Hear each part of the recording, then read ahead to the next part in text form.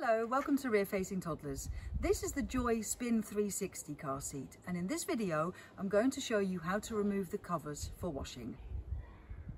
Start by lengthening the harness, press the button down there, pull the straps and undo the buckle, and then the newborn insert has to be removed first.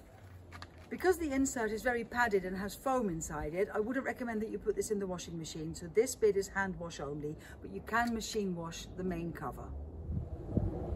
The easiest way to get the cover off is to raise the headrest first. So you slide that all the way up and then move the straps out of the way and undo these poppers. There's one here, one there.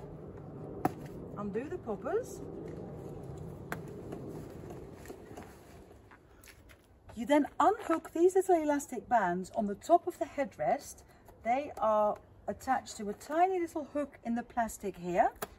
It's got two. One on either side of the adjustment lever, and you then peel the headrest off, turn the seat around, fold the main fabric forward out of the way and tuck these side bits, these black bits, in behind the grey headrest panel, and you can then slide the headrest all the way off. Next up is the chest pads, and they just undo with 3 poppers, and then they just peel off their Velcro strap. And then for the main cover, you need to unhook these 2 little bits of plastic here, and then the cover can just be peeled off.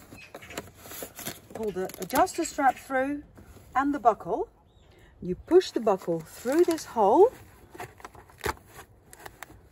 and then the cover itself comes all the way off.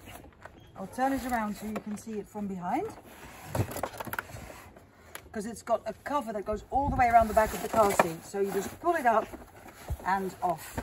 Slide it over the headrest.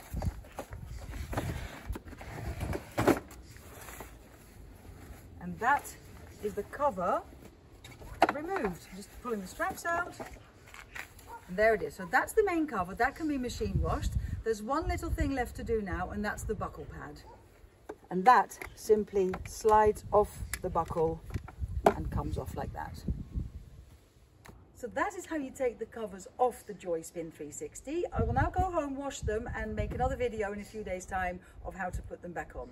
Thank you very much for watching. Please subscribe to my channel, and I'll see you soon.